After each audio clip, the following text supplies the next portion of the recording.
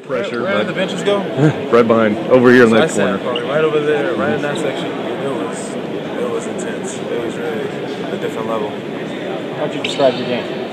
I describe my game as a versatile player, can play different positions on the floor, and just a workhorse. We're gonna work hard. What happened to the hair? You got a sleeker look now. Is that? You want the truth or a lie? Yeah, the truth. It was just about that time. I love my hair, to be honest with you. I actually miss it. I miss it a lot. But it was just about that time, just to change up a little bit. And plus, my mom, all the time calls me, Tarik, when are you gonna cut your hair? When are you gonna do something? Do something. So you have to listen to your mom. Honestly, I haven't said it. Just whatever whatever coach needs me to do, I'll do that. And then I'm really focused on the team goals right now. You got in a three-point shooting contest with Connor yet? We have them all the time. Who wins? Practice. It all depends. Honestly, I beat him sometimes. He beats me sometimes. It just all depends. Is it fun having another guy that can shoot like definitely. that? He's definitely the best shooter I've went against, and hopefully he says the same about me. I'll ask him. Thanks, man. Do you think you're a natural leader? I feel like I am. As a kid, I've always been a leader.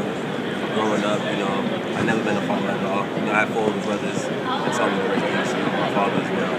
So, I've always felt like, always lead by example. That's what I just like. I would just describe myself as a leader, but first, I'm a defensive player. I love to play defense. I just take pride in it. I know that offense will come from playing great defense. So. That last year was one of the 50 years of my life. That's awesome. Is there pressure on you think, given that all of us here and all the questions, all the fans and your jerseys out on sale and all the rest of it, there's tangible pressure you feel? There's pressure, but it's just, for me, it's like motivation pressure.